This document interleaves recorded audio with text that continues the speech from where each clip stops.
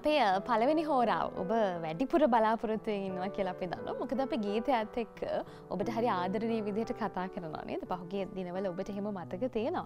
ඉතින් අර මං කියවනේ නත්තලට වැඩි ඉඩකඩක් දීලා තියෙනවා කියලා. නත්තලත් එක්ක අපිට මතක් වෙන දේවල් තියෙනවා. පරිසරයේ වෙනස්කම්, එතකොට නත්තලත් එක්ක බැඳුණු දේවල්. ඒ වගේම නත්තල ගැන, එතකොට නත්තල් ගීත ගැන කතා කරනකොට ඒ වගේ විශේෂයි කියපු දෙනෙක් අපිට ඉන්නවා. අපි ආදරය කරන අය අතර.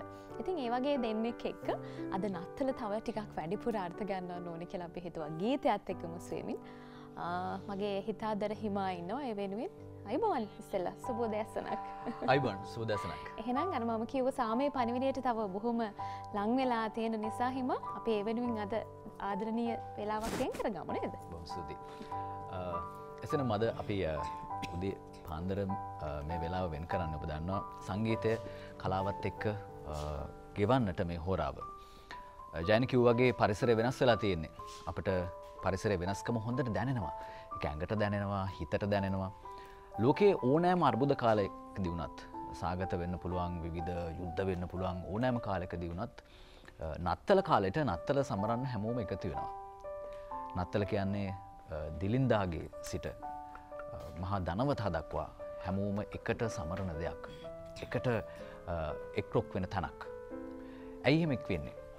දැන් මෙවර තේමාවත් නත්තලේ තේමාවත් ඉතා වැදගත් වෙනවා. දුගී පැලට ඔවුන්ගේ කුසගින්න නිවන්න තමයි මෙවර තේමාව බවට පත්වන්නේ. ඉතින් කුසගිනි දැනෙන අයට කුසගින්න නිවන්නට ගෙදෙන පණිවිඩය තමයි නත්තල. ජේසුස් වහන්සේගේ දයාර්ධ භාවය, ප්‍රේමය, කරුණාව, මෛත්‍රිය හැම වෙලාවෙම පීඩිතයන් වෙනුවෙන් යොමු වුණේ. ඒ නිසා නත්තල කියන්නේ මොනෑම් වූ අර්බුද කාලයක වුණත් අපට සමරන්නට හැකි දෙයක්. අපි නත්තල ගැන කතා කරද්දී නත්තල කියන්නේම සතුට අපේ හිතට දැනෙන කාල සීමාවක්. විචිත්‍රවත් බවක් තිබෙන පරිසරයේත් නත්තල් සැරසිලි තිබෙනවා. අපි තෑගි ගැන බලාපොරොත්තු වෙමින් ඉන්නවා. සංගීතය, කලාව සහ අපේ හිතට සැනසුම ගේන කාලයක් පිළිබඳව බලාපොරොත්තු වෙමින් ඉන්නවා. අපි කතා කරමු නත්තල ගැන, නත්තලේ මිහිර ගැන, ඒ වගේම කලාව, ගීතය, සංගීතය පිළිබඳව මේ හෝරාවේදී. අපි ආරාධනා කරාද වැඩසටහනට මේ වැඩසටහනට විශේෂයෙන්ම ලංකාවේ ගීත කලාවේ දශක ගණනාවක් අපිට මතක හිටින චරිත දෙකකට අපි ආරාධනා කරාද මේ උදෑසන අපිත් එක්ක එකතු වෙන්න කියලා. කොරිනල් මේදා අයිබෝන් සුබ උදෑසනක් ඔබට. අයිබෝවන් සුබ උදෑසනක්. ඒ වගේම රාධිකා රාජවේලු අයිබෝන්. ඉතින් ආරම්භයේදීම කියන්න ඕනේ ඔබ කියන්නේ මම නම් දැක්ක දවසේ ඉඳලා ඔබ වගේ. ඒක අපි හැමෝම කියන දෙයක්. ඔබගේ හිනාව, ඔබගේ කතාව සහ ඔබගේ ගීතත් එසේම තමයි. හැමදාම ජනප්‍රියයි. ගීත නම් ඉතින් ලොකු ප්‍රමාණයක් නෑ. ඒ තිබ්බ ප්‍රමාණෙත් ඇති. මං කියන්නේ අර ඉතිහාසගත වෙන්න ලොකු දේවල් කරන්න ඕනේ නෑනේ. පොඩ දේවල් කරත් ඇති මිනිස්සු අතර. මතකේ හිටින දේවල්. මතකේ හිටිනවා. ඉතින් මේ උදෑසන බොහොම රසවත් උදෑසනක් වෙයි කියලා මම විශ්වාස කරනවා. නත්තලට අදාළව. අපි කතා පටන් ගන්න මුලින්ම. මේ ගායිකාවක් වෙන්න ඔබට නත්තල මං කියන්නේ නත්තල බලපෑව කියන එක ටිකක් සංකීර්ණ කාරණාවක් වෙන්න පුළුවන්. හැබැයි ඔබට කිතු දහම පල්ලිය බලපෑවද? ලොකුවට ඒ පැත්තෙන් නම් ඇත්තටම බලපෑවේ නැහැ. මම ක්‍රිස්තියානි බෑග්ග්‍රවුන්ඩ් එකකින් එන්නේ. පල්ලි ගියාට අර කොයර් එකේ ලොකුවට ගීතික කණ්ඩායම් වල නම් හිටියේ නෑ. ටිකක් ගීතිකා මේ පූජාව යන අතරේ කිව්වට ගායනා කරාට සංගීතය කියන්නේ පවුලේ තිබුණු දෙයක්. ඉතින් ඒ ආభాෂය තුලින් තමයි මේ ඉදිරියට මමත් මගේ මල්ලිත් පවුලේ ඉදිරියට ආවේ. අද වෙනකොට ඉතින් ගොඩක් ඔය නත්තල් සමයේදී කෙරෙන ඔය කැරල්ස් එහෙම වෙලාව තියෙනකොට මම සහභාගී වෙනවා. නමුත් පොඩි කාලේ එහෙම හිටියේ නෑ, තිබුණේ නෑ. ඔව් ගොඩක් දෙනෙක්ගේ එහෙම මේ බෑග්ග්‍රවුන්ඩ් එකක් තිබෙනවා. මට හිතුණා එහෙම ඔබෙන් අසීතු කළා. ඔබිනුත් අසනවා මම ඒ ප්‍රශ්නේ මොකද ඔබ දෙදෙනාගේම ප්‍රශ්නේ විසී යුතුයි මොකද නත්තල් කාල සීමාව නිසා. කිතුණුවෙක් හැටියට ඉතින් නත්තල කියන්නේ අපි හැමෝම බලාගෙන ඉන්න මාසයක්. ඉතින් සංගීත පැත්තෙන් නම් ඒක මට ලොකුවට බලපෑවේ නැහැ. ඉතින්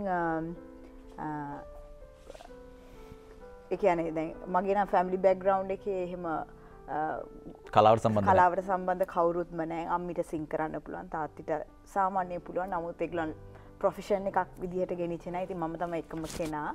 ඉතින් එහෙම තමයි ඉතින් ඉදිරියට ආවේ. කොරනකද මේ නත්තල කියන්නේ අපි හැමෝටම සමරන්න පුළුවන් දෙයක්. ඒක මං හිතන්නේ ಜಾති බෙහෙදකින් තොරව අපිට එකතු වෙන්න පුළුවන් දෙයක්. දැන් මම බෞද්ධෙක් විදිහට මමත් නත්තල් හරි කැමතියි.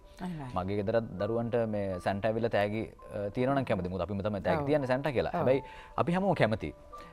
ඔබ හිතන්නේ නත්තල සමරන්න අර මේ ಜಾති බෙහෙදකින් තොරව, දුප්පත් පොසත් බෙහෙදකින් තොරව හැමෝම එකතු වීම පිළිබඳව ඔබේ අදහස මොකක්ද? ඒ පිළිබඳව මම දැන් දරන මතය ගොඩාක් වෙනස්. දැන් අපි පොඩි කාලේ අපිට කිව්වා වගේ තෑගේ නත්තල් සීයා.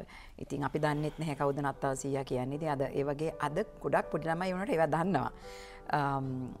මම දැන් මෑත කාලේදී මම නත්තල දකින්නේ ඉතාමත්ම වෙනස් විදිහට.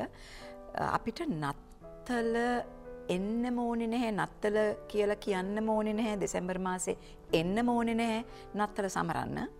නත්තල සමරන්න කියන්නේ නත්තල සමරනවා. නත්තල දවස්වල වෙන දේවල් ඔය දාන දීම, දුප්පතාට උදව් කිරීම, වෛරයෙන් ක්‍රෝධයෙන් තොරව ජීවත් වීම, ඒවා අපිට හැමදාම කරන්න පුළුවන්.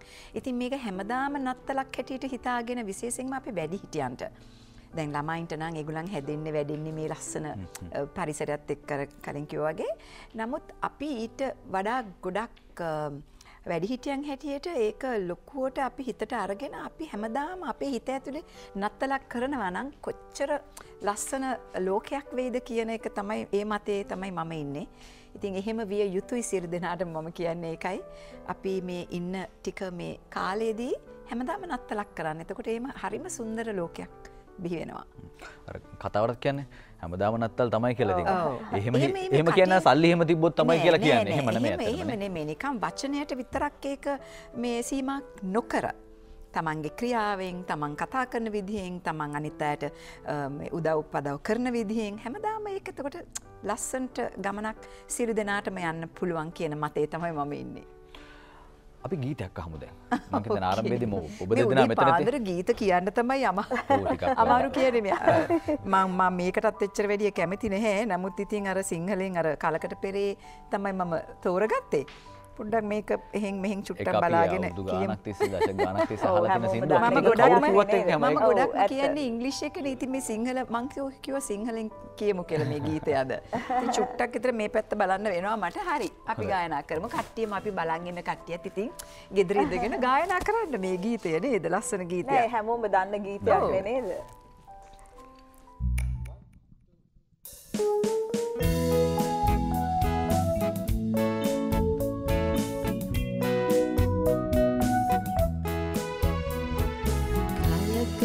පෙර ඒ බෙත්ලෙහෙමේ ශුද්ධ වූ නගරේ ජේසු මෙලොවට වීවුනේ මුංචි ගව මඩුවේ කලකට පෙර ඒ බෙත්ලෙහෙමේ ශුද්ධ වූ නගරේ ජේසු මෙලොවට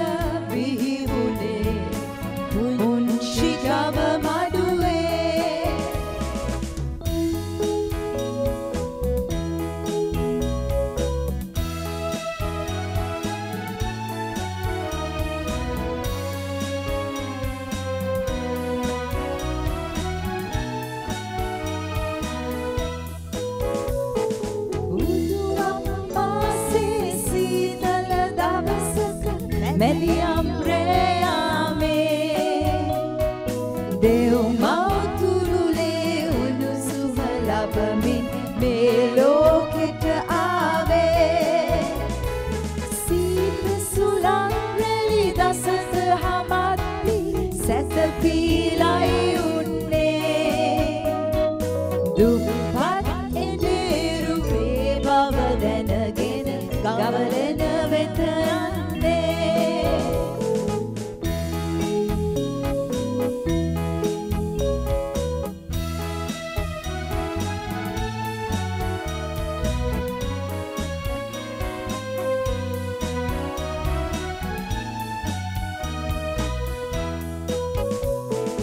What a picture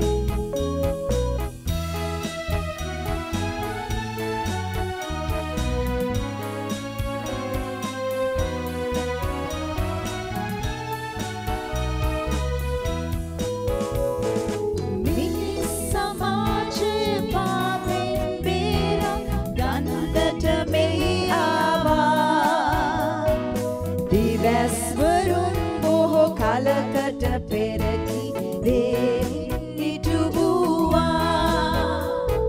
කලකට පෙර ඒ බෙත්ලෙහෙමේ ශුද්ධ වූ නගරේ ජේසු මෙලොවට පිහිවුනේ මුංචි ගව මඩුවේ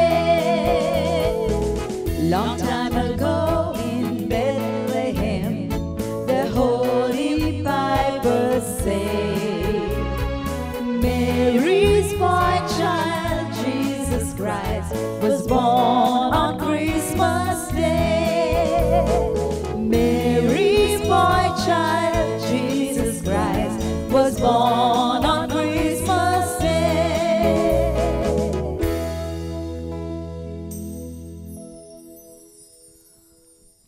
බොහොම ස්තුතියි චාමරහපන්ගම ප්‍රමුඛ වාද්‍ය වෘන්දේ අපිට අද සංගීතයෙන් දායකත්වය ලබා දෙන්නේ. මේ දවස්වල අලුත් වැඩ රාධිකා මොනවාද අලුත් ගීතයක් වැඩ නම් දැන් මේ දෙසැම්බර් මාසෙට ඉතින් දැන් සීසන් එකනේ අපේ වැඩ ටිකක් තියෙනවා. ඉතින් ඒ වැඩ මං ගන්න එහෙම වැඩ නෙමෙයි. එහෙම වැඩ කොහොමත් මේ කාලේ දෙන්න කියලා දානවා. නතල් නෑ නෑ. මේ ගීත නිර්මාණයක් එහෙම අපිට අලුතෙන් අහන්න වෙන්නේ නැහැ. ඔව් ගීත නිර්මාණ කෙරෙනවා, කෙරමින් පවතිනවා. මොකද අර පහුගිය දවස් ටිකේ ඔය කොරෝනා ඒ වගේ කාලෙදී ගොඩක් වැඩ නතර වෙලා තිබ්බා. දැන් ඉතින් ඒවා හිමිහිට පටන් අරගෙන තියෙන්නේ. ඉතින් ඔබ නිසා ගීතයද ගොඩක් කල් නේද ඒක? ඔබ නිසා අවුරුදු 8ක් විතර නෝනේ. අවුරුදු 8ක් විතර ඒක තමයි මගේ පළවෙනි ගීතය මම රිලීස් කරපු. ඊට පස්සේ ආයි දෙවෙනි ගීතය මම රිලීස් කරා දැන් අවුරුදු 2කට කලින්. ඉතින් තව දෙක තුනක් ගීතයක් හදන අවුරුදු 5ක් විතර ගන්නවද කාලයක්? නෑ එහෙම නෙමෙයි. මට උනේ දැන් මම බෑන්ඩ් එකක එතකොට වැඩ කරනවා. ඉතින් බෑන්ඩ් එකේ තිබුණ ඒ කාර්යබහුල තත්ත්වය නිසා මට අර දෙයට මගේ වැඩක් කරගැනීමේ ඒ කියන්නේ ඒකට යොමු කරන්න මට කාල වේලාව මදි වෙලා තිබුණා. නමුත් දැන් අර බෑන්ඩ් එකෙන් අයින් වුණාට පස්සේ තමයි මම මොකද මටම කියලා වෙලාවක් තියෙනවා හදාගන්න. ඉතින් දැන් මේ දේවල් වලට යොමු වෙලා ඉතින් ටිකින් ටික වැඩ කරගෙන යනවා. හොඳයි. අකද මේ දැන් පහුගිය කාලේ නම් ටිකක් ඇත්තටම කොරෝනා පීරියඩ් එකක් තිබ්බා. ඒ කාලේ ගොඩක් අමාරුයි. සංගීත ප්‍රසංග තියා ජීවත් වෙලා ඉන්න කෙනෙක් ප්‍රශ්නයක් කළා තිබ්බේ. හැබැයි දැන් ටික ටික යලිත් වතාවක් මොන අරුබුද තිබ්බත් මොන ප්‍රශ්න තිබ්බත් ටික නෙමෙයි දැන් හොඳටම දෙවියන්ගේ පිහිටියෙන් හොඳටම ඉතින් අපේ එන්ටර්ටේන්මන්ට් ඉන්ඩස්ට්‍රි එක අපේ කලා ශාස්ත්‍රය විශේෂයෙන්ම ගීත ගායන. හැබැයි නොහිතපු විදිහට නේක උනේ දැන් අපි හිතුවා ටිකක් කල් යයි මේක නැගිටින්න කියලා. එක පාටක් තමයි නැගිටින්නේ. අනිවාර්යෙන්ම ඉතින් ඒක ගොඩක් ලොකු දෙයක්. ඉතින් ලොකු හොඳ දෙයක් සුබවාදීව ඉදිරියට යන ගමනක් ලෙසයි මම දකින්නේ. මේ දවස්වල යනවද ප්‍රසංග වලට? ඔව් අනිවාර්යෙන්ම ප්‍රසංග වලට යනවා. දැන් මම 27 වෙනිදා ඇත්තටම රටෙන් පිටත් යනවා. එතකොට 2023 මම සමරන්නේ කැනඩාවේ. ඉතින් ගොඩක් දෙනෙක් අපේ සංගීත ශාස්ත්‍රයේ ඉන්න අයට ගොඩාක් දෙවියන්ගේ පිහිටෙන් මේ වැඩ කරමින් යනවා. ඉතින් ඒක හොඳ දෙයක්. එහෙම තමයි විය යුත්තේ. මොන ප්‍රශ්න ආවත් මොන දේ ආවත් මොකද මේක අපේ වෘත්තියනේ. දවසක් තියෙන්න ඕනේ. මේක අපේ වෘත්තිය. එතකොට ඒ වාගේ දේවල් ආවම සුනාමිය වේවා කොරෝනා වේවා යුද්ධ වේවා ඒ සියලු දේවල් ආවම අපේ එන්ටර්ටේන් කලාව තමයි ටක් ගාලා මුලින්ම නවතින්නේ. ඉතින් එහෙම වුණාම ඒකෙන් යැපෙන ගොඩක් ෆැමිලිස් පවුල් ඉන්නවනේ. එතකොට ඒගොල්ලන්ට කොහොමද ජීවිතය ඉදිරියට ගෙනියන්නේ? ඉතින් ඒ මොන ප්‍රශ්නයක් ආවත් සමබරව අපි සියලු දේ ගෙනියන්න අපි ඉගෙන ගන්න ඕනේ. කලාව කියන එකට එතකොට ඒකට බැන මේ වාස්සේ මොකද මේ සිදුවේ එහෙම නෙමෙයි. අපේ මේක වෘත්තියක් හැටියට හිතලා මෙහෙම දැන් යන එක හරිම ලස්සනයි. කොහොමද ප්‍රශ්නාස්සේ තමයි සංගීතය තියෙන්නේ නැත්නම් ඒ ප්‍රශ්නවලම මැරලා යනවා. ප්‍රශ්න තියෙනකොට කිව්වාගේ මෙන්ටලි අපි මානසිකව කොච්චරනම් සෝයක් ලබනවද ගීතයකින්. ඒක that's natural. ඒක natural දෙයක්. ඉතින් හරිම සන්තෝෂයි. දැන් ඔබ එහෙම කියපෙලේද මම තව ටිකකින් කතා කරන්න හිටියා. නමුත් දැන් මට හිතුණා ඔබ මානසික සුවය ගැන කතා කරපු නිසා මේ ඊළඟට කතා කරන්න ඕන කියලා මේ ගැන. ඔබ දැන් මානසික මිනිසුන්ට සුවය දෙන්න ඔබ ගීතය සංගීතය වෙනම කලාපයක් විදිහට තියාගෙන අපි නොහිතපුම කලාපයක දැන් ඔබ ඉන්නේ. මමත් නොහිතපු කලාපයක තමයි මම ගිහිල්ලා නැවතුනේ. ඒ කියන්නේ ඔබ ඉන්දියාවේ ගියා. යෝගා පිළිබඳව වැඩිදුර ඉගෙන ගන්න සහ වැඩිදුර අධ්‍යයනය කරන්න ඉන්පසු ඒක අපේ රටේ මිනිස්සුන්ට බෙදා දෙන්න. ඔව් හිමා ඒක මටත් නොහිතපු විදිහට තමයි මං ඒ පැත්තට යොමු වුණේ. මටත් යම් කිසි දෙයක් සිදු වුණ නිසා තමයි මම යෝග දෙසට හැරුණේ. මම ඒකෙන් ලබපු සුවය, ඒකෙන් ලබපු මානසික සුවය අද වෙනකොට වචන වලින් කියලා නිම කරන්න බෑ. මම ඒක වැඩි දියුණු කරන්න තමයි මම නොවැම්බර් මාසේ 11 ඉන්දියාවට ගියේ, සිවානන්ද ආශ්‍රමයට ගියේ. ඉගෙනගෙන එක්සෑම් එකක් තියලා මම එකෙන් පාස් වෙලා මම අද වෙනකොට යෝග ගුරුවරියක්.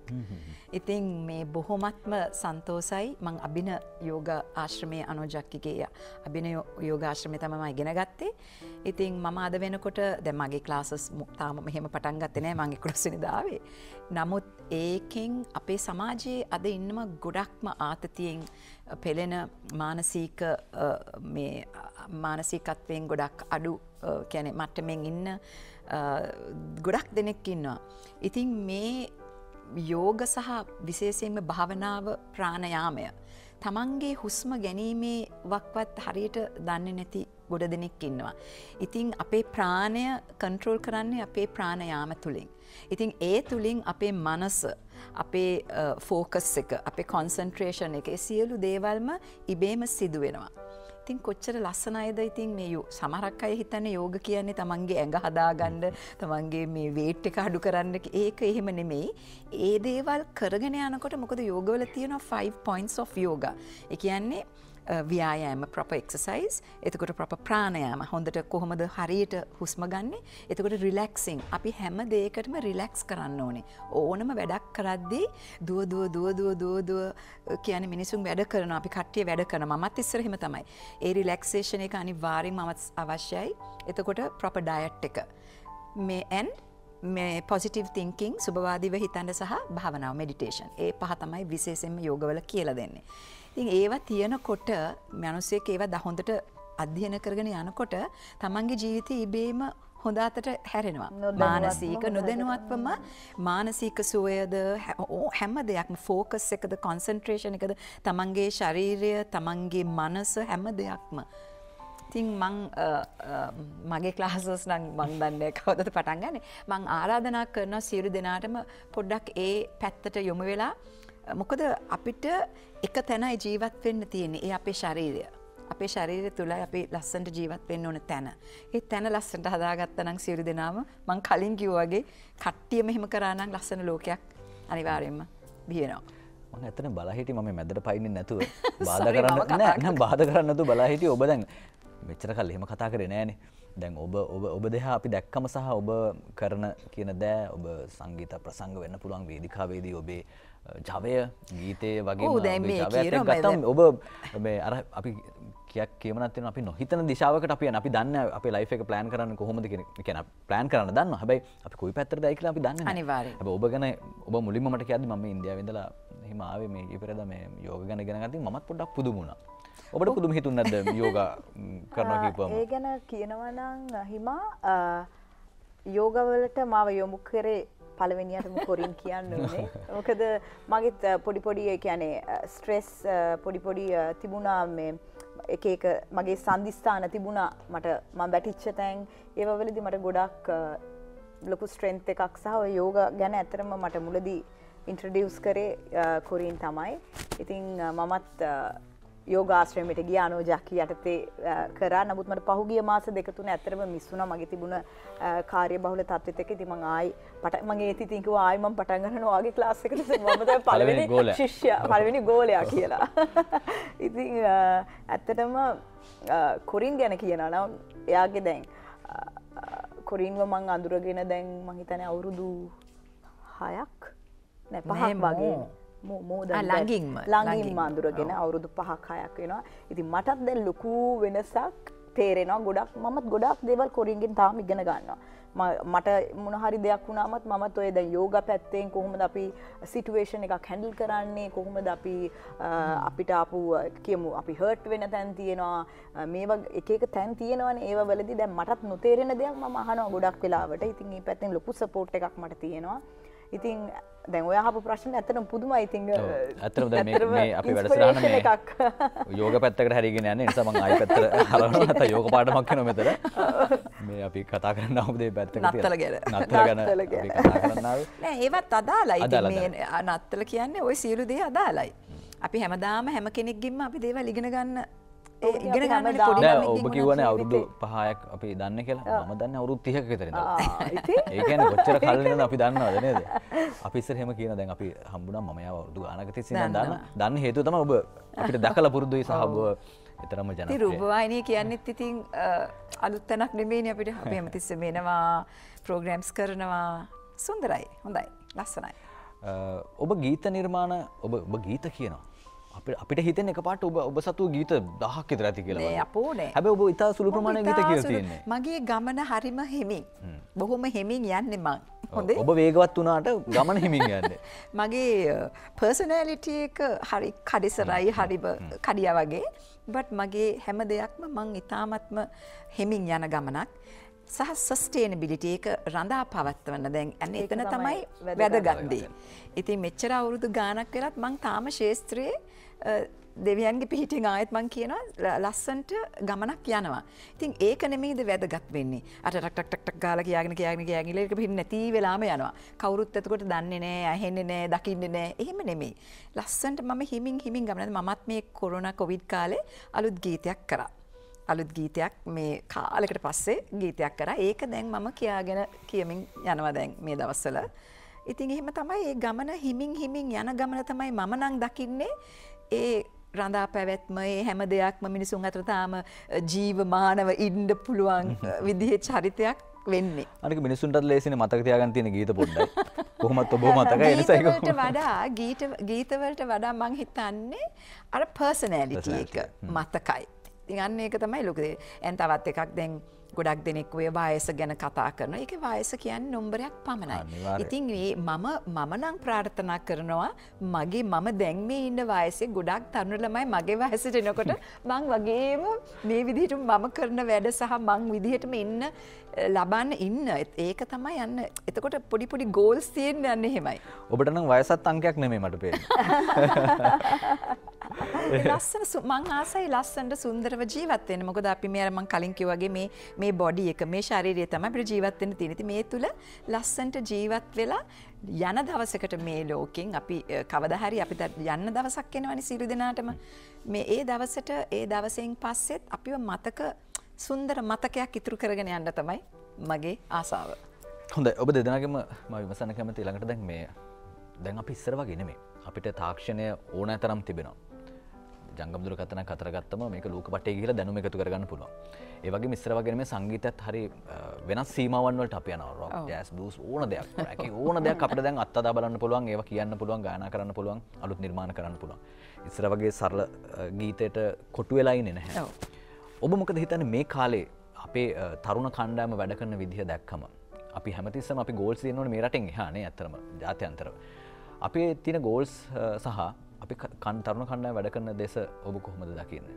අපිට ඉන්නවා ඉතාමත්ම මේ රටේ ඉතාමත්ම දක්ෂ තරුණ පිරිසක්. ඒක ගැන මං ඉතාමත්ම ආඩම්බරයි.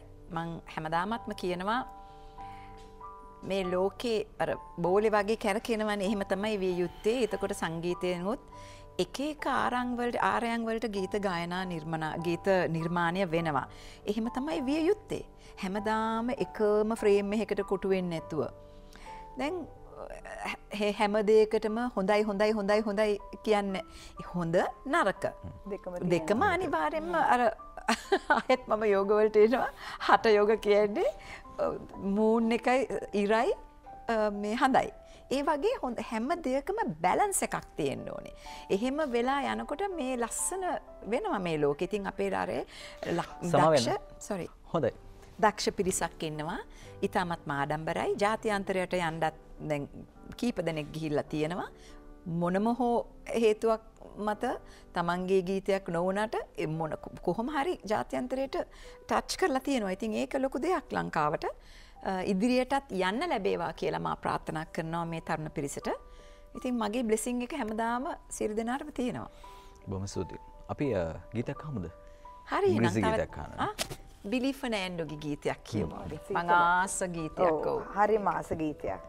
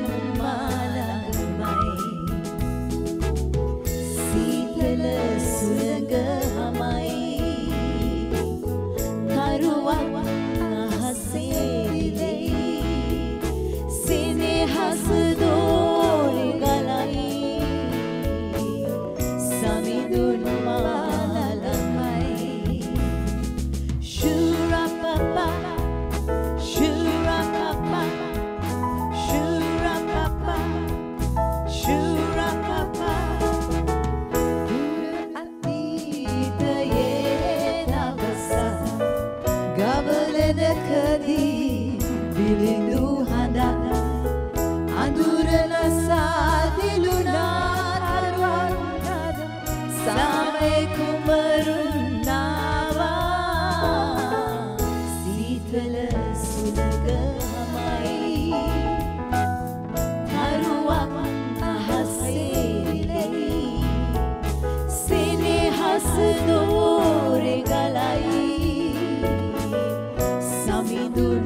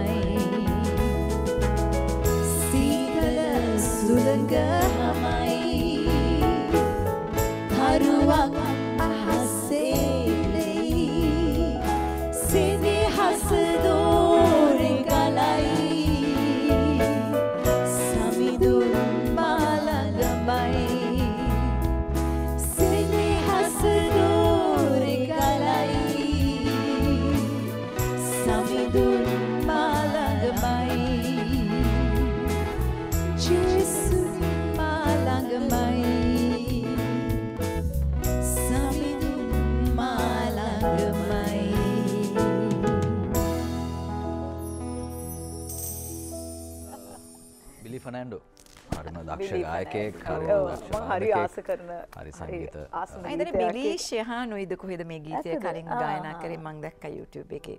ඒ වුණාට thank you ගීතයට. හොඳයි. මේ අතම නත්තල ගැන කතා කරද්දී අපි මාධ්‍ය ඉන්න අයට විදිහට අපිට නිතර මතක් වෙන නමක් තමයි මසිනු ජයකොඩි පියතුමන්. එතුමන් බෞද්ධ ගීත ලියලා තියෙනවා නත්තල් ගීත.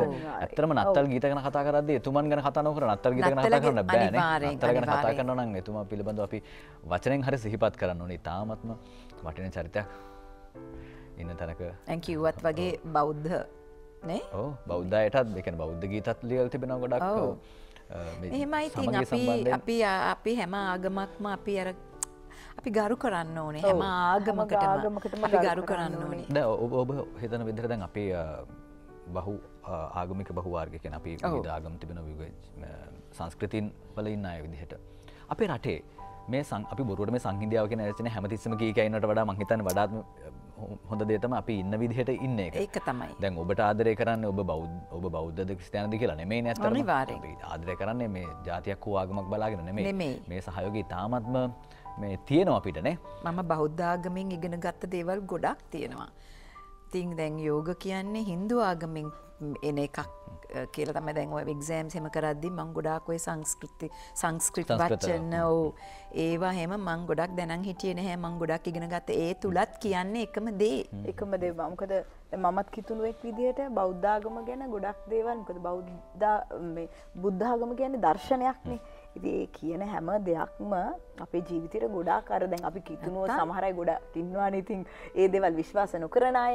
නමුත් මේ ජීවිතේ ගෙනියන්න ඕනේ විදිය හරි විදිය ඒ බෞද්ධ ආගමෙන් ඒකේ කියන දේවල් ඇත්තටම ඒක හරිම හරි රියැලිටි එක තමයි යථාර්ථයට හරි වටිනවා ඒ දේවල්. ඒක හොඳම දේ තමයි අපි විවේචනය කරන්නේ නැතුව ඒවා කියවලා බලන එක තමයි වඩාත් හොඳ වෙන්නේ. එතකොට තමයි අපිට තේරෙන්නේ මේ ඔක්කොම එකම දෙයක් පදනම් කරගෙන විවිධාකාරයෙන් අනිවාර්යෙන් දේශනා කරපු දේවල් තමයි තියෙන කියලා බොහෝ ආගම්වල.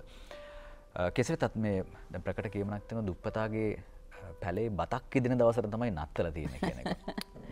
එයාලත් අපි හැමදාටම ඒ දුප්පතාට බත ඉදෙන්න අපි දෙමු ඉතින් හැමදාම. දැන් මම නම් හිතන්නේ නත්තලේ දැන් මේ පාර නත්තලටත් මම හිතන්නේ දැන් මේ තියෙන ලෝකයේ කියන්නේ අපේ විශේෂයෙන් ලංකාවේ තියෙන අර්බුදය මේ ආර්ථික ප්‍රශ්න මේ හැම දෙයක්ම මත දැන් නත්තල අපි විතරක් නෙමෙයි සතුටු වෙන්න ඕනේ. අපි අපිට තියෙන දේ අනිත් අයටත් දීලා මොකද කී දෙනෙක් අද ඉන්නව ඇතිද නැහැ. කියන්නේ කිතුණුවන් උනත් දෙයක් කරගන්න බැරුව අඩුම ගානේ තමන්ගේ දරුවන්ටවත් නේද කිසිම දෙයක් කරගන්න බැරුව ඉතින් මම හිතනවා අපි විතරක් නෙමෙයි අපේ මේ අපි වෙදින මේ සතුට අපි ඒගොල්ලන්ටත් බෙදා දෙන්න පුළුවන් නම් ඒක හරිය ලොකු දෙයක්.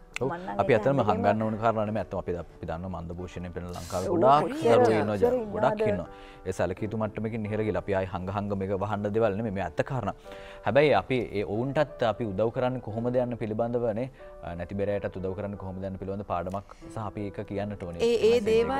ඒ දේවල් මම ගොඩක් සම්බන්ධ වෙනවා ඒ එක ඇසෝසියේෂන්ස් තියෙනවා ඒ දේවල් තුල. ඉතින් ඕවා අපි කිය කරන වැඩ නෙමෙයි. අපි ඔය ඇවිල්ලා මේ ටීවී මේ කියන්නේ මේ මැදිරියක් තුල ඉඳගෙන ඒ කිය කරන්න ඕන දේවල් නෙමෙයි. මම තනියම කරන ඒවත් තියෙනවා. මම කට්ටියත් එක හවුල් වෙලා කරන දේවලුත් තියෙනවා. ඉතින් ඒකෙන් මම ගොඩක් සතුටක් ලබනවා. ඉතාමත්ම සතුටක් ලබනවා. පොඩි ළමයි විතරක් නෙමෙයි. වැඩිහිටියෝ අපේ වැඩිහිටියන්ට ඒගොල්ලන්ගෙම දරුවන් ඒගොල්ලන්ට ට්‍රීට් කරන විදිය දැක්කහම අපි මේ හැම පුද්ගලෙක්ම මේ ලෝකයට බිහි වෙන්නේ දෙමව්පියන් අම්මා කෙනෙක්ගුයි තාත්තා කෙනෙක්ගුයි ඒ තුලින්. එතකොට මොන හේතුවකට හරි මේ ලෝකෙට අපි බිහි වෙනවා.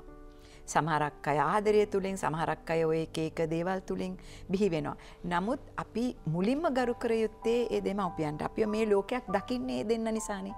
ඒ ලෝකයක් අපි දකින්නේ අපේ දෙමව්පියන් හොඳද නරකද මොකද්ද දකින්නේ ඒ අපේ දෙමව්පියන් නිසා. ඉතින් ඒ දෙමව්පියන් තමයි අපේ මුල්ම දෙවියන්. ඉතින් ඒ දේවල් මම සහ ඒ වැඩිහිටියන්ට උදව් කරන එක පොඩි ළමයට හැම දෙයක්ම මං ඉතාමත්ම ලොකු මේ සතුටක් ලබනවා. ඒ දේවල් මං කට්ටියට ආරාධනා කරනවා. එහෙම මං දකිනවා Facebook වල ඔය සමහරක් ඇවිත් කියවනවා. ඒ දේවල් කියවන්න නැතුව පෙන්වන්න නැතුව ඔය ඒවා වැඩක් නැහැ කියනයි මගේ මතේ. හැමෝටම මතයක් තියෙනවනේ මම ඉන්නේ ඒ මතේ. අපි කරන දේ මගේ මේ අතවත් දන්නේ මම මේ අත මොනවද කරන්න කියලා. අන්න ඒ විදිහටයි මම මගේ වැඩ කරන්නේ. ඉතින් එහෙම කරනකොට තමයි මේ බ්ලෙසිං එක Tamanට තවත් වැඩියෙන් Tamanට ලැබෙන්නේ. කොහෙන්දෝ ඒ බ්ලෙසිං එක අනිවාර්යෙන්ම ඒ ආශිර්වාදය අනිවාර්යෙන්ම ලැබෙනවා. හොඳ අපි යලිතක් සංගීත පැත්තට හැරෙමු. දැන් ඔබ වඩාත් ප්‍රිය කරන සංගීත ශානයන් තිබෙනවද? ජෝන එකක් තියෙනවද? ඔබ ටික වේග රිද්මේ ගාන කරන ගීත වලට තමයි වැඩි ප්‍රිය. අපි දන්නෙත් එහෙම තමයි. හඳුන්වන්නේම එහෙම තමයි. එහෙම තමයි. ඔබ ස්ලෝ සින්දුවක් කිව්වත් හඳුන්වන්නේ වේග රිද්මේ ගීත ගායිකාවක් කියලා. මම මුලින්ම ඉතින් වෙස්ටර්න් ෆීල්ඩ් එකේදී මම බර්ග ජාතික ඉතින් මම බටහිර ශාස්ත්‍රය තමයි ඉතින් ගොඩක්ම ගායනා කරේ. අර ජිප්සිස් මම ජොයින් වුණාන් පස්සේ තමයි 91ද එතකොටනේ මම වැඩිම ලංකාවින අති බහුතරය දන්නේ ඔබ එහෙම ඉංග්‍රීසි ගීත ගායනා කරන ගායිකාවක් කියන එක නෙමෙයි.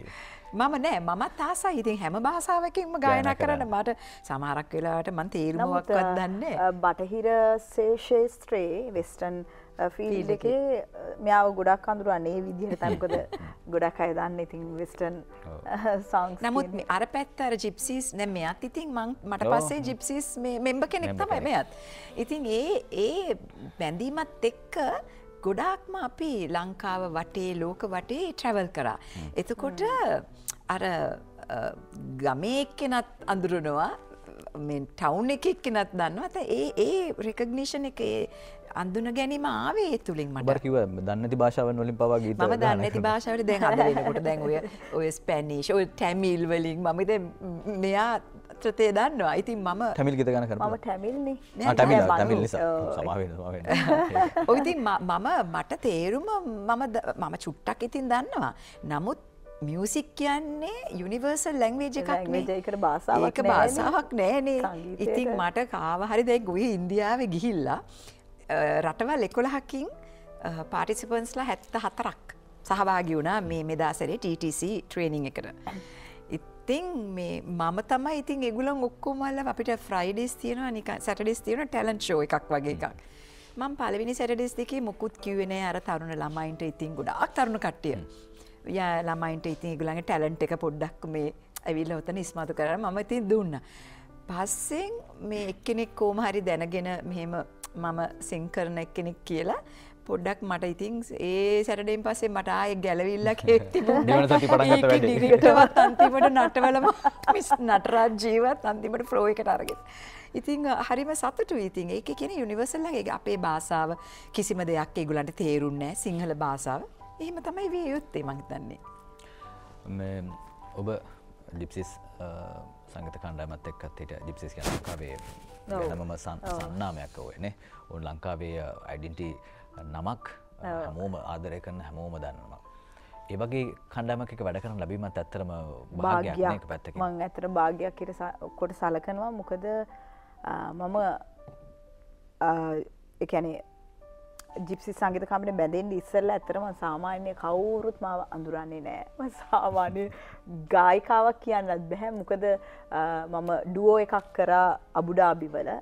එතන ඉඳන් මට සුනිල් අයියව හම්බෙන්නේ. ඒගොල්ලන් එතන ඩුබයි වලට ආව ටුවර් එකකට ඇවිල්ලා මාව දැක්ලා තමයි මට ආරාධනාව ලැබෙන්නේ ජිප්සි සංගීත කණ්ඩායමට.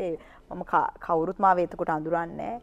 ඉතින් ඇත්තටම අදටත් මම කියන්නේ මම ස්ටාර් කෙනෙක්වත් මම මාර දක්ෂ ගායිකාවක්වත් එහෙම නෙවෙයි. අදටත් මම මේක කියනවා. මගේ යම්කිසි වාසනාවන්තකම සහ මගේ දෙවියන් වහන්සේගේ ආශිර්වාදයෙන් තමයි මට අදටත් මම ශ්‍රේෂ්ඨයේ ඉන්නේ. ඉතින් මගේ යම්කිසි හැකියාවක් තියෙනවා නෑ කියන්නේ. නමුත් මම අර වාව් කියන දක්ෂ ගායිකාවක් නෙමෙයි. ඉතින් ඇත්තට මට ලොකු භාග්යක් කණ්ඩායමට බැඳුන්න ලැබුණ ගැන. මොකද ඉගෙන ගත්ත දේවල් බොහෝයි සුනිල් අයියාගෙන්. එතනින් තමයි ඇත්තටම ගොඩාක් දේවල් ඉගෙන ගත්තේ හිමා. මොකද ඩිසිප්ලින් කියන එක, පංචුවැලිටි, ඉතින් ගොඩක් දේවල් තියෙනවානේ සංගීතය වගේම ඒ කියන්න ඕනේ මම ඇත්තටම බටහිර ගීත මම හරි අතලොස්සයි ගායනා කරේ. එතකොට ඒ කියන්නේ බැඳෙන්න ඉස්සෙල්ලා වුණත් මොකද මට හැම මොකද තැමිල් ද්‍රවිඩ ඒ ආభాෂයකින්නේ මම හැදෙන්නේ. ඉතින් මම ගොඩක් ද්‍රවිඩ ගීතවලට හරිය කැමති, අදටත් කැමති. ඉතින් ගොඩක් සිංහල ගීත ඔය ක්ලාසිකල් සොන්ග්ස් තමයි ගායනා කරේ. ඉතින් ජිප්සි සංගීත කණ්ඩායමට බැඳුනට පස්සේ තමයි ඉතින් මම ගොඩක් හැම ජොන්ර් එකේම සොන්ග්ස් ඉගෙන ගත්තේ. ඉතින් හැම දෙයක්ම ඉතින් ගොඩක් දේවල් ඉගෙන ගත්තා ජිප්සි සංගීත කණ්ඩායමේ අවුරුදු 10 ඇතුළත. ඉතින් ඇත්තටම වාසනාවක් සහ භාග්‍යයක් කොට සලකනවා. ඒ වගේම රෙස්පෙක්ට් එක ආදරය සුනිල් අයියට අදට මේ දවස්වල වැඩිම කටේ තියෙන කියවෙන දෙමළ ගීතේ මොකක්ද? මේ දවස්වල එහෙම නෙමෙයි. දෙමළ ගීත කියන්නේ මම ගොඩක් දැන් ඇහෙනවා අඩුයි. ඇත්තටම දැන් ගොඩක් ෆිල්ම්ස් බැලෙනවත් අඩුයි මට හිමා. එහෙම ඇහෙනවා කියලා අඩුයි. නමුත් මට අර පොඩි කාලේ අහපු ගීත තාම මතකේ තියෙනවා. ඉතින් කොහෙන් හරි ඇහෙන සින්දුවක් එහෙම තමයි. ඉතින් මම ආස කරන ගීත පොඩි ඒ කියන්නේ කීපයක් තියෙනවා. ඉතින් දැන් I think මම ඇත්තටම මගේ දැන් ඒක අහන්න එපා නේ. දැන් කියන්න එපා. ඒකනේ කියන්න හදන්නේ. හරි. කොරන ඔයාට මේක මේ මම මේ එකපාරට නම් පොඩි කාලේ ගැන කියපු ඉන්න. ඔබට පොඩි කාලේ මුලින්ම මතක හිටියේ කාගේ ගීතද? පොඩි කාලේ මම සිංහල ගීත ගත්තොත් මම අවුරුදු 9 නැත්තම් 10 වෙනකොටනේ මම සිං කරන්න පටන් ගත්ත කැලිප්සෝ බෑන්ඩ් එකක් එක්ක නිගම්බෝ හෝටල් ශේත්‍රයේ එතන නිගම්බෝ කියන්නේ කොහොමත් කැලිප්සෝ නේ බෑන්ඩ් වලට ඉතින් කප් ගහපු පළාතක්. මම ගොඩක්ම ඉන්ද්‍රාණි අක්කගේ ගීත තමයි මම ගායනා කරලා තියෙන්නේ. ඉන්ද්‍රාණි අක්කගේ ගීත අදටත් මං හරිම කැමති. අපේ ශේත්‍රයේ ඉන්න දෙන්නෙක්ගේ ගීත තමයි මං අදටත් මිල්ටන් අයියාගේ අපේ කවුද අනිත් එක්කන? ඇන් ඉන්ද්‍රාණි අක්කගේ ඉන්ද්‍රාණි අක්කගේ මිල්ටන් අයියගේ ගීත තමයි මම ගොඩක්ම ආස. අදටත් ඉතින් මම තනියම ඩ්‍රයිව් කරනකොට එහෙම කියන්නේ මම මිල්ටන් අපිට දැන් බයිද වචන කීපයක් ගානා කරන්න පුළුවන්. පිච් එක අපිට අල්ල දෙන්න පුළුවන් චාමර. අපි ඒ දෙන්න ගොඩක්.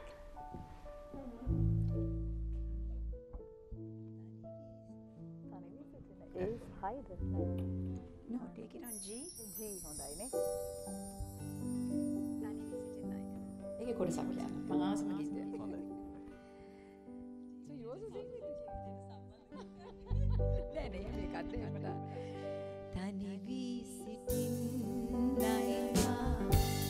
අදහස් කළේ ඔබමයි සොයා ඇවිදින් එය වෙනස් කළේ පහදා කිව්වත් නෑ සවන් යොමු කළේ වේදනා පිරී ලොවක් ඔබයි බිහි කළේ මගේ පාළු ලෝකයේ නිවුවෙමා සංවිති රජුන් හමුවේ නැත හිසනමා සිතුවිලි මගේ හසුරා ගත හැකනමා මට දුක හිතෙන්නේ ඔබ ගැන තමා තනි වී සිටින්නයිවා අදහස් කළේ ඔබමයි සොයා ඇවිදින් එය වෙනස් කළේ පාදා කිව්වත් නෑ සවන් යොමු කළේ වේදනා පිරී ලොවක් ඔබයි බිහි කළේ බොහොම ස්තුතියි. දැන් මේ රාධිකා වචනත් කිව්වා නමුත් මම ඒ කතාව දිගේ ඉස්සරහට යන්නේ නෑ. නෑ ඇත්තටම මේ ජීවිතේට මොනවද? සම්බන්ධයක් පරණ දෙයක් නේ ඒක වැරදි දෙයක් මට කියවුනේ මොකද නෑ නෑ ඒක හරි දෙයක් ඒක හරි දෙයක්. ඒක නිසානේ මේ ගීතය දැන් ගායනා කරේ. ඉතින් ඒ දේ ප්‍රශ්නේ කියලා කියන්නත් කැමති නෑ. ඒ දේවල් නිසා තමයි මම යෝග වලට යමු වුනේ. දැන් හරිනේ. ඔයගලන්ට හිතා ගන්න පුළුවන්. හරි. හරි මේ අපි ඊළඟද මිල්ටන් මල්ලවරච්චි මහත්මයා ගැන ප්‍රසංගයක් තියදී අපි ඔබට ආරාධනා කරනවා. මම ගොඩක් ආස කරන ගායකයෙකෝ. මං හරි මාදරෙයි. නෑ අනිත් අයත් මං ගොඩක් ආසයි. මොකද ඒ ගීත සහ ක්ලැරන්ස් අයියගේ ඒ ගීත ඉතාමත්ම හරිම සරල 3 chord සින්දු.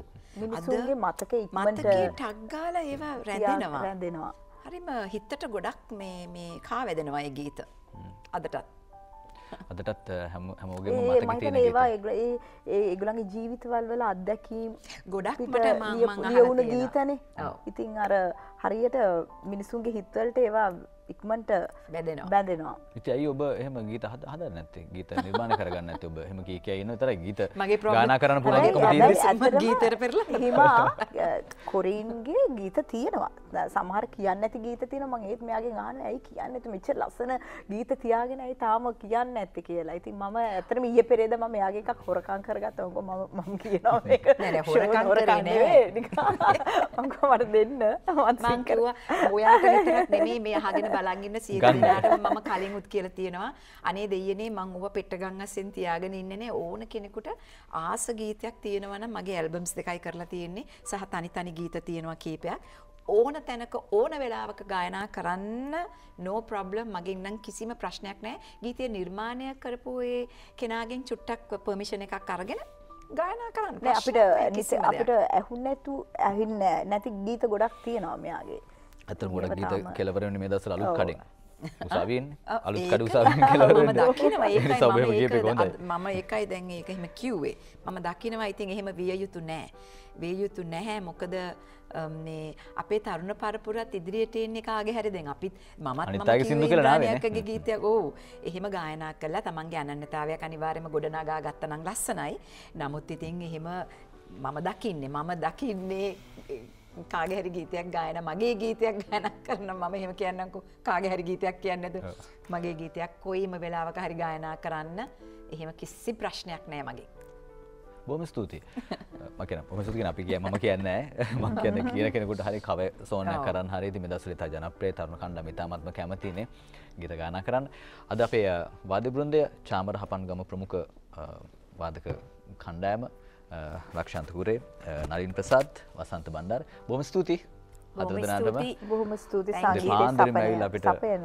සංගීත සපයනවා.